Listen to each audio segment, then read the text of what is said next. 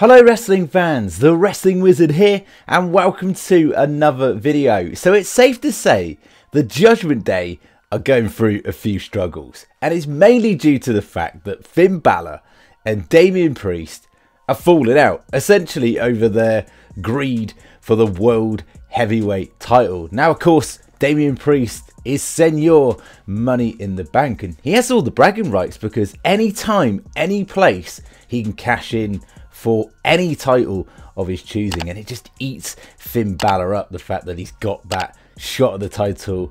And after all, Finn Balor has been doing nothing but losing match after match after match. Now don't take anything away from the character of Finn Balor. I think every single member currently as part of the Judgment Day is killing it. Rhea Ripley, what do we say about her, right? Dominic Mysterio, literally the ultimate heat magnet in WWE. One of the best heel turns, in my opinion, in recent memory. Then, of course, you got Damian Priest and Finn Balor, who arguably is doing some of his best character work to date. So you might question, why would WWE mess around with the stable in Judgment Day? They're so popular, they're killing the ratings, and fans are just lapping them up. But, of course, WWE like to stir things up, and as of late, they've sort of thrown JD McDonagh into the fold.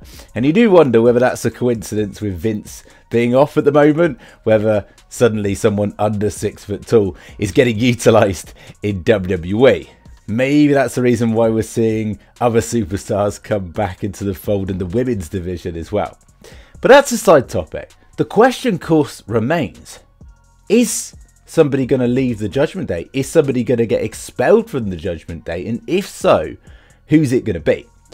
Now, with Triple H booking, yes, a lot of it is predictable in terms of the results of the booking. However, every now and then, they like to shock us. I mean, you only need to look at the Bloodline, Jimmy turning on Jay. You know, that was a shocking moment. Now, I actually don't think this is going to go down the route that we predict. The predictable route would be Damian Priest gets pushed out of the Judgment Day, and then insert JD McDonagh. And then you got JD McDonagh, Finn Balor, Rhea Ripley, and Dirty Dom. But this is WWE in 2023, and I think there's going to be a surprise. I think there's going to be a shock. I would not be surprised if the Judgment Day pushed Finn Balor out, because after all, Dom's a champion, Rhea's a champion, Damian Priest is Senor Money in the Bank, and of course you've got JD McDonagh with all this potential that they potentially see in him as well.